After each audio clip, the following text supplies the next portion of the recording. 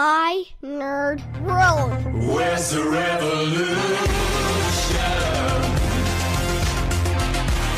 Come on, people, you're letting me down. Where's the revolution? Come on, people, you're letting me down.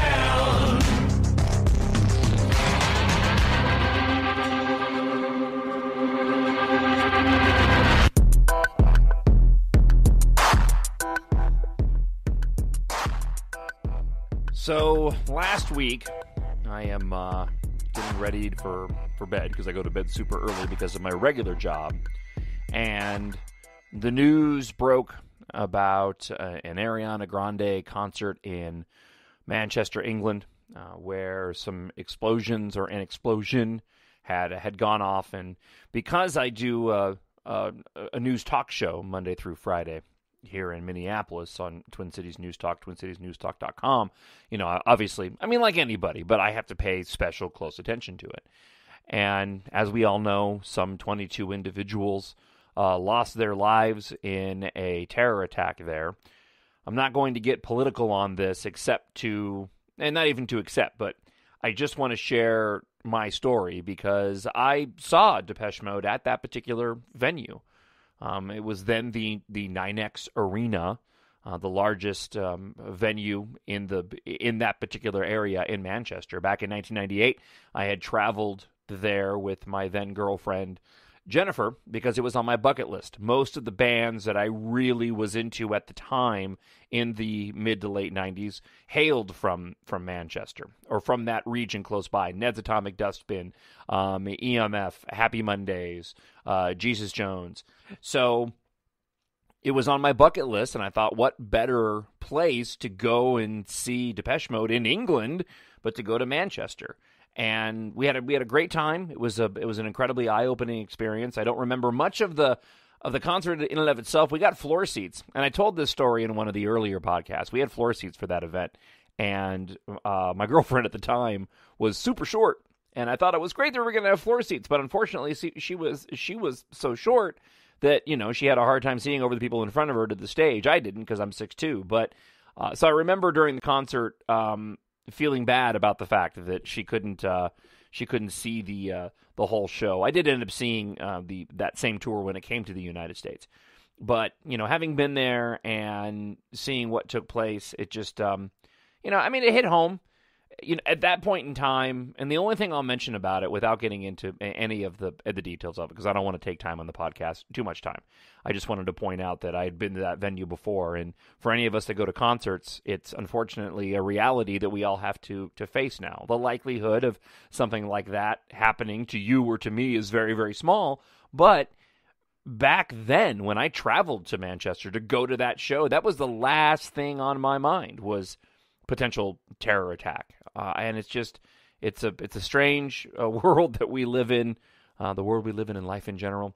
And, you know, my heart just broke for those concert goers, especially given the young age of majority of those, the families that were waiting for their daughters to come out of that concert, to having been there. Just incredibly, incredibly tragic. So I wanted to just take a moment and mention that and remember just... Well, you know what? Let's not go there. I just wanted to take a moment and talk about it and share that with you. So it is episode 15 of the Depeche Mode podcast. I am your host, Jon Justice. I'm glad you're with us again, or with me again this week. Thanks to everybody who has emailed in. We do have some emails to share with you, including something very special from a friend of the show, Jon Justice, Jon, John, Justice. If you go to, depending on where you download the podcast from, go to Podbean, podbean.com, search for My Nerd World, Jon, Jon, Justice, and make sure you find this week's, because Jon put together this amazing Depeche Mode NCAA-style bracket. And my plan is that I'm going to wait I think I'll wait a week. I want to give you, the listener to the podcast, the opportunity to go and grab that bracket for yourself and fill it out. I haven't quite decided yet how I'm going to what I'm going to do.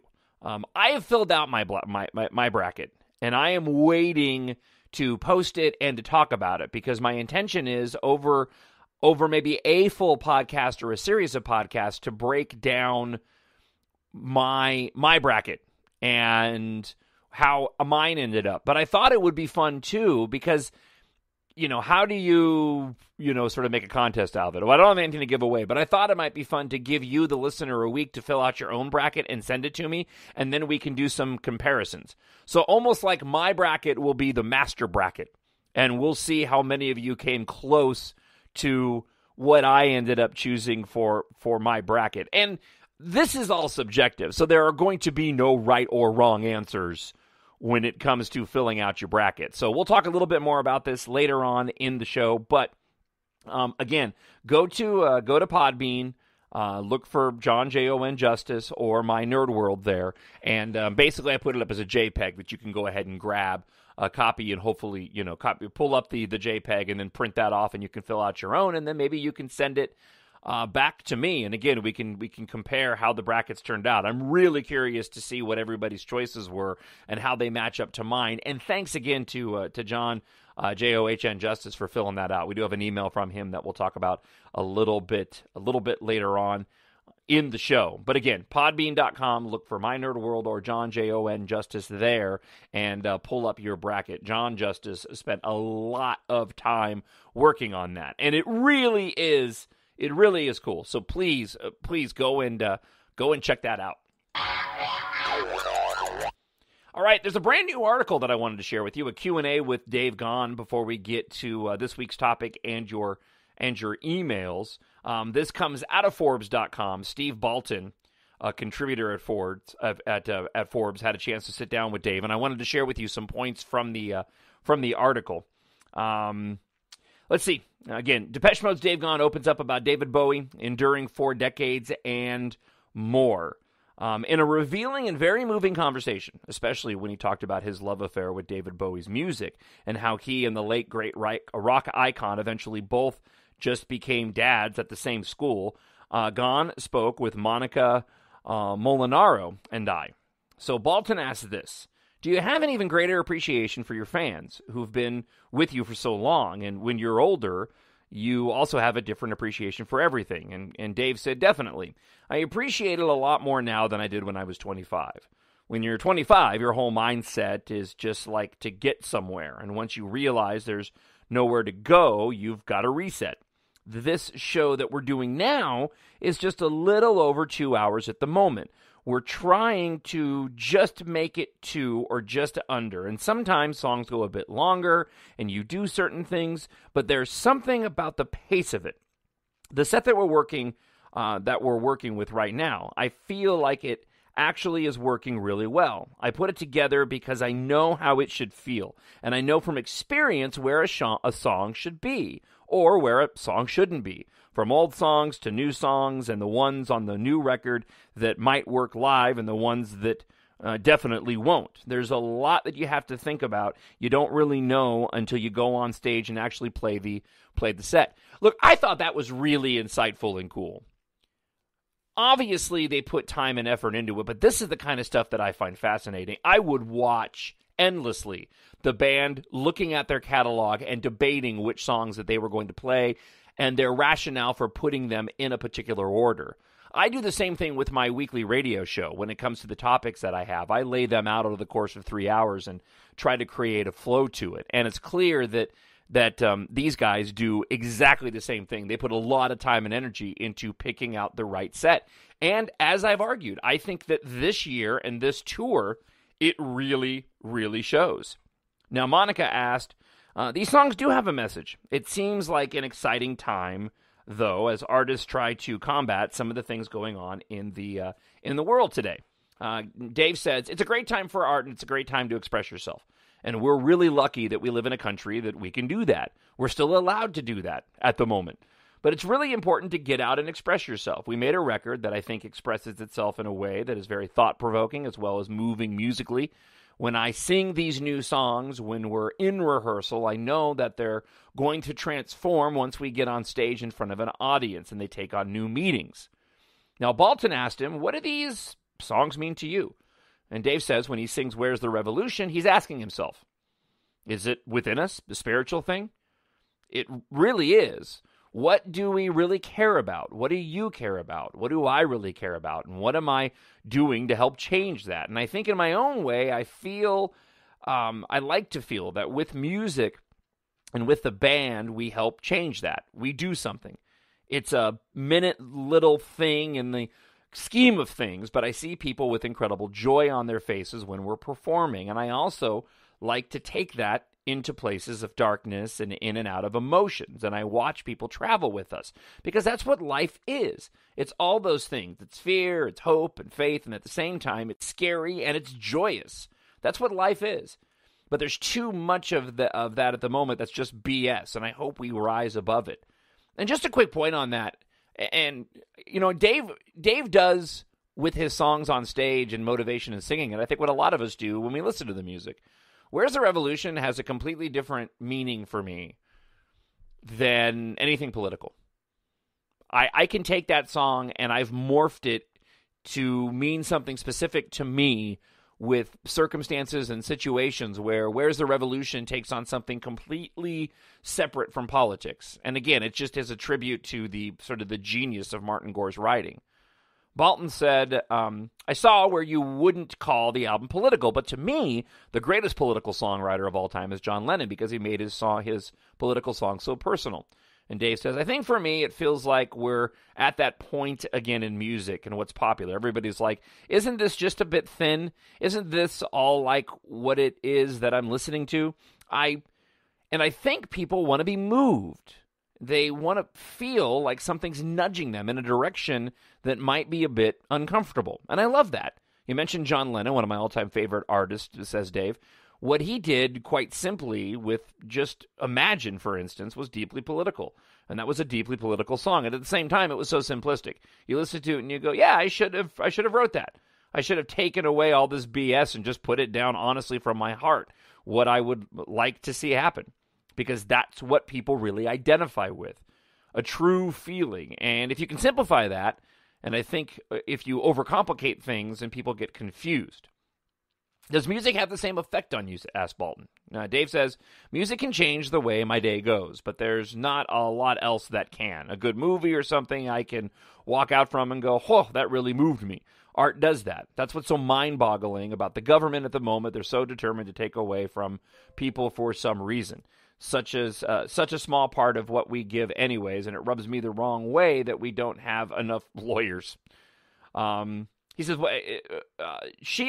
Molinaro asked, what's a recent example of a song changing your day?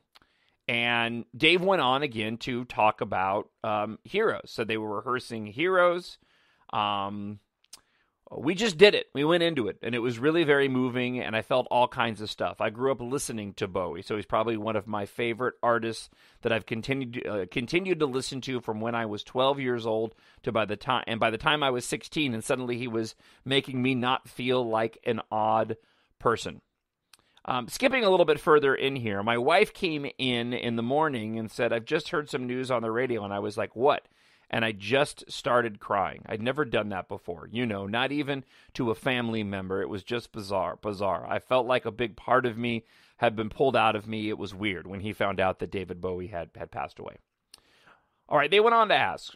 There was a great meme going around last year. After Bowie passed, and everybody passed after him, that Bowie was obviously handpicking a new planet. And Dave just said, yeah, funny story. I heard Gary Oldman was very close to Bowie, and he said that when he got a call from David, he said, I've got some good news and bad news. The good news is I've got my cheekbones back. The bad news is I've got cancer. I imagine him saying that, but in a very English, dry sense of humor. There's something he goes on to say, he still had that sense of humor to do that. Gary said it was heartbreaking, but that was who Bowie was, the man we all thought we knew very well, but kind of didn't really. There's something magical about that. He'll always be in my heart, and if you walk past my dressing room, you'll hear Bowie play, usually before the show. And Molinaro asks, that's where it all started, with Depeche Mode, right? Dave goes on to say, Martin and I, there are two things we have in common. We both really like Tease, and we both like Bowie, but somehow we're two oddballs. I sent him something and thanked him for something, and he wrote me back in an email saying, well, I'm so happy the universe somehow came together at some point, and the universe pushed us together, so we've got to do this. That was one of the sweetest things Martin's ever said to me. It was very personal, and it was something only Martin could do in an email. He would never do that to you in person. And the article wraps up with this. I interviewed Iggy Pop once, who was saying that all the stuff that kept you apart or kept you fighting goes away. Do you feel that is the case for you guys right now? We've never been apart, really, Dave says. But we've experienced a lot of stuff as well between us, and externally and separately, and somehow managed to come through it all. And I think that we do now appreciate each other more than what we did, say, 20 years ago, when you're just too young and too stupid. It's all about who's got the biggest dressing room. Why did he get all that stuff? Stupid crap like that gets in the way of being creative, but you don't realize that until you get on stage and you play together. Even if you just had a fight in the dressing room, somehow it all transcends because you realize it's not just about you. Look, I'll soak up any nugget of information that I can get from the band continually. I mean, we still hear about things after reading all the articles and listening to all the interviews. I feel like for some reason, and I was complaining about the fact that we didn't get a documentary, but I feel like for some reason we've actually got more background on the band this time around during the promotion of Spirit and this tour than we have in 10 years. And a lot of it, I think, has to do with Dave Gahan doing all these different interviews and providing all this insight. What I really appreciate about what I keep hearing from the band and what I keep hearing from Dave and from Martin in the interviews is how well they're all getting along and how much they're enjoying the creative process. And it really does lend itself to how great, in my opinion, this album is. They seem like they're in a really, really good place. Now, that also concerns me as a fan because they're in such a good place right now that, again, I can't help but wonder if they decide to call it quits after Spirit is all wrapped up and the tour's over and the Blu-ray for the concert is out. It seems to be that they're on a path of, if they were to wrap it up, this would be a really, really good time. That being said, I also think there's an argument to be made that there's still a lot of life left in this band and a lot that they could still do as a band, considering where they are right now. I think a lot of that would come down to probably a trimming back on touring if they ended up creating another record, and I hope that ends up being the case. I hope we get more music and a couple more albums and that the band decides that they can still create music, but they're not going to put themselves through the rigors of massive world tours. As long as we still get amazing Depeche Mode music, I would be absolutely fine with that.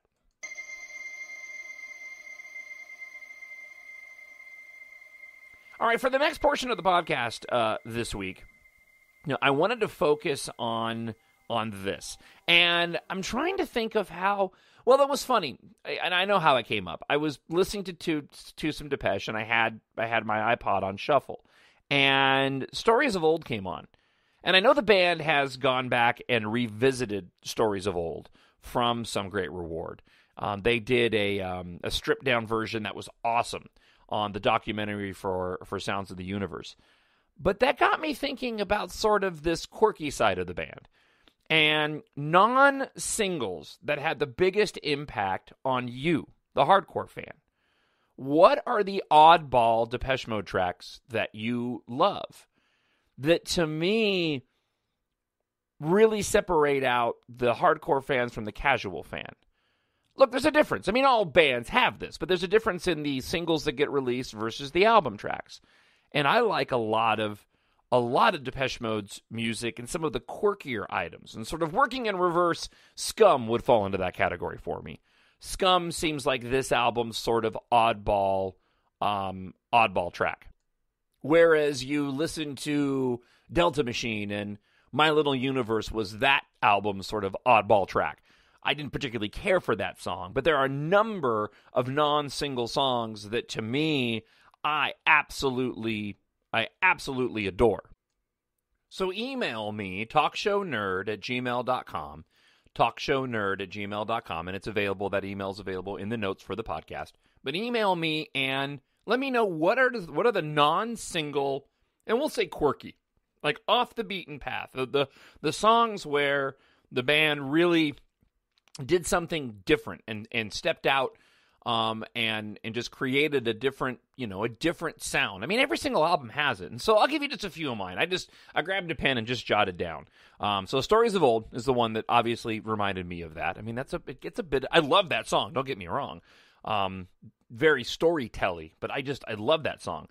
Get Right With Me off of Songs of Faith and Devotion. One of my all-time favorite songs. And if you look at my iTunes playlist, you'll see that one has had a lot of repeated plays. To Have and to Hold off of Music for the Masses. Sometimes off of Black Celebration. Absolutely love that song. I Am You from Exciter. That song to me is one of the most underrated tracks by Depeche, if not the most underrated track. I absolutely love that song.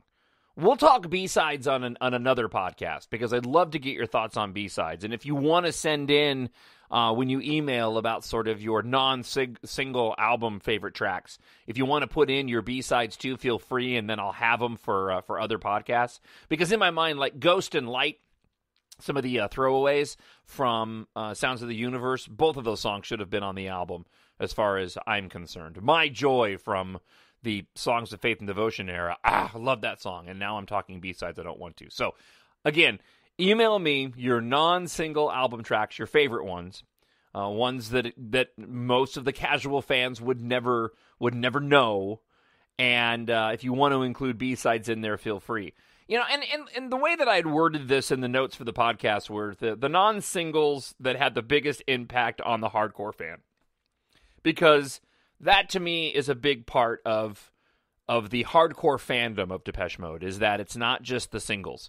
You hand somebody a singles collection, and then you give them an album to listen to. And you could say that with a lot of bands, but for Depeche Mode, I think that it rings true even more so than a lot of bands. Their non-singles tend to sound very, very different, even attached to an album that has, as a whole, a very specific feel to it, like Spirit or like Violator or, Songs of Faith and Devotion. So again, TalkShowNerd at gmail.com, and I look forward to covering that on next week's show. All right, speaking of TalkShowNerd at gmail.com, let's move over to the email portion of this week's show.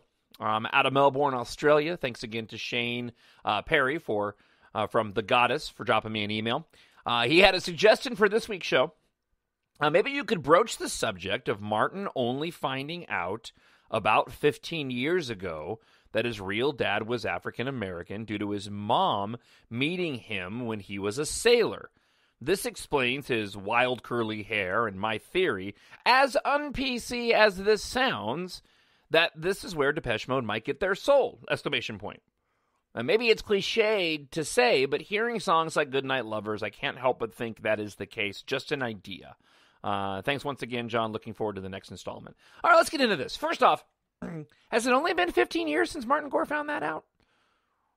I mean, maybe so. I remember just knowing that piece of information, that he had an African-American father for as long as I could. Maybe it was 15 years ago. I don't know. But I remember, I just know that I've known that for a long, long time. Look, I don't think it's unpolitically correct or politically incorrect to talk about the fact that Martin Gore is mixed race and the influence that I might have had on him. I don't think it would be in terms of... I don't think it would be specifically because of genetics, though. And what I mean by that is I think that if he does, he may have gravitated towards that, finding out about his father's background and music that his dad might have been into. I grew up listening to a lot of bizarro jazz that my father listened to. And I don't have any doubt that while I'm not a big fan of jazz, there is an element of jazz that I find in music that I like, that I gravitate towards. And that's why, even going back to the topic a moment ago of the quirkiness that Depeche Mode has on particular songs on their records, I think a part of that comes back to my listening to jazz and how random jazz can be. Scum, and I'll bring it up again, Scum from Delta Machine isn't jazz, but it has that sort of free-flowing vibe to it where it's a little bit disjointed. It feels a little bit different. So I don't have any doubt that Martin Gore was influenced by blues. We know that. I mean, you go back and watch 101 when they're in that record shop in Nashville, and they're looking for Roy Orbison and some of his influences, especially on his solo records. Whether or not that has to do with the fact that he knows about his father's background being an African American, I don't know. Could, or he could just be a fan of soul music. All right, let's move over to Ian. Ian dropped an email this week. Was worried where I was, and so again, the show will be out every Sunday from here on out. Wanted to add my bit on Dave's performance. As I've mentioned before, being a few years older, I was lucky enough to see them for the Broken Frame onwards. And back in those days, Dave's knees seemed to be stuck together for most of the show. During the construction time again, and some great reward, he developed into an incredible frontman, being able to hold the audience in his hands the whole time. He peaked during Black Celebration, Music for the Masses, and Violator. And despite being in a bad way, master of the understatement during Songs of Faith and Devotion, he still did an amazing show. Absolutely agreed. After his rehab, the singles tour, Dave was back to his old self, perhaps lacking a bit of energy, but still better than 90% of other bands' frontmen. Absolutely agree. It was the Exciter tour where I remember reading an interview with him, and he said that he was going to present himself in a different way. And that was the start of the Dave Gahan pub singer phase, which he's done for every tour since then. I don't think his vocals on the tour are back to holding a note rather than singing through his nose, but he now has adopted a walk around the stage pretending to be a chicken, which is slightly disappointing. Yeah, you've laid it out better than I did on last week's show. You absolutely did, and you're right. I totally agree. We must remember that Dave is 55 now and probably won't be doing the high kicks he did in the 20s and 30s again, but I do wish he would just turn down the sleazy man on stage a notch or two. I also wish he would shave his stubble as well. If I look like Dave when I'm 55, I will be very happy, but the 3-day stubble just makes him look plain dirty and not in a good way. It's really funny because I absolutely agree with you. And I doubt the band knows it, and Dave can obviously perform and grow out as much facial hair as he wants to, but I don't begrudge any fan, you or me or anybody else listening to the show, that focuses on Dave's appearance or the band's appearance, because we all look at Depeche Mode as something that's beyond just the music. The music is its core, but it's a total package. It is a mindset to a certain extent, but it's a lifestyle. It is a style. And Dave now doesn't really fit the Dave that we knew back then. Stubble Dave fits Dave now and that sleazy sort of singer more so than he did back then. So I guess what I'm trying to say is Dave Gahan's going to be Dave Gahan. And I love the dude regardless. I do agree with you. I wish he would go back to... I wish he'd tone down a bit of the sleazy stage singer, sleazy man on stage, shave the goatee. But at the same time, he needs to do what's most authentic for him. And I imagine... And again, email if you'd like, TalkShowNerd@gmail.com. I imagine for you and for me that don't particularly care for this style Dave, there are probably a lot of fans out there that prefer this style Dave over the Dave that we had right up until, say, the devotional tour. I do wish that he would turn on the live shows. I wish that he would bring more out in terms of emotion and depth to the song like he used to, and less of the on-stage antics. I know that wouldn't lend itself to arenas or the most exciting show, but go back and watch 101 and look at how angry he was between some of the songs, and his mic being away from his mouth and him yelling at the crowd even though they couldn't tell what they were saying. I mean, he was pouring his heart and soul into those shows. And that's not to say that he's not now, but it is teetering on parody. It's not there yet, but it is teetering on parody. All right, getting back to his email. Saying that, though, I love Dave. I love the band, and I would rather have Dave in any stage or stage performance than not at all. I don't think this will be the last album. I don't think this will be the last tour either. Dave said in a recent interview with Ricky Gervais, he thinks that what else would I do? I think DEM is so in his blood that they would struggle to stop. And look, man, I hope you're right. I really do. And I hope, as I suggested in a previous show, I hope they go back and do something different on the next album. I hope they try to, I would love them to go back and try to recapture that Violator era. Man, there's just something about that album. I was listening to it again the other day and just taking a break from Spirit, and there is just so much depth in that album. I mean, Songs of Faith and Devotion too, but there's just something so special about Violator, in my opinion. So thank you for the email. Let's go to our last email this week, and it does come from Jon Justice, John, who I mentioned at the top of the show. He writes, "Did I blow your mind with that bracket?" This is the bracket that he made that, again, I want you to go and grab the JPEG and print it up and fill it out yourself, and hopefully you can send it back to me. He said he didn't rank the first 32 slots personally. He took them off the web. So the first 1 through 8 seeds came straight from someone's view of the Depeche Mode's best songs. The final 32 or 33 to 64 were a mixture from another list and some personal favorites. Although, as I said, I know I left some good ones out. I kind of like the bracket, but feel free to change it if you feel necessary.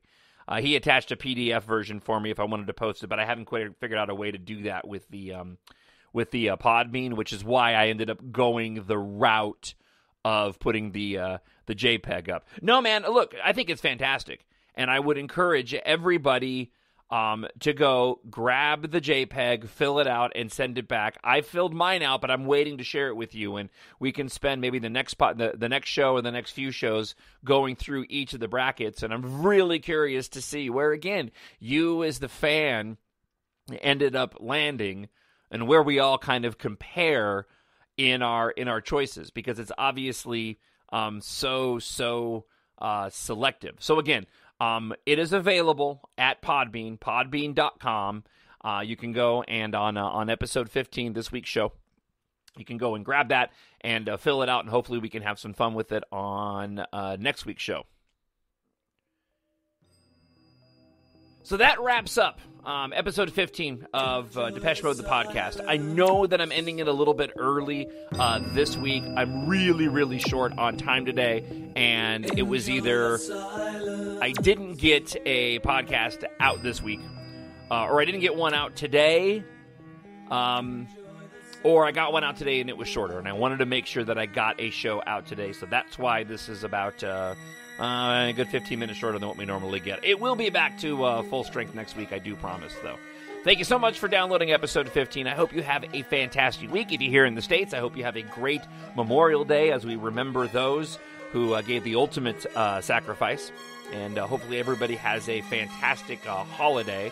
Again, drop me an email, talkshownerd@gmail.com. Really want to hear your favorite and your biggest non-single songs that impacted you as a hardcore fan. Also, B-sides for later podcasts. And go to Podbean, Jon Justice, My Nerd World, and grab that bracket that a friend of the show, Jon Justice, created. Have yourself a great week. We'll talk to you next week. Bye.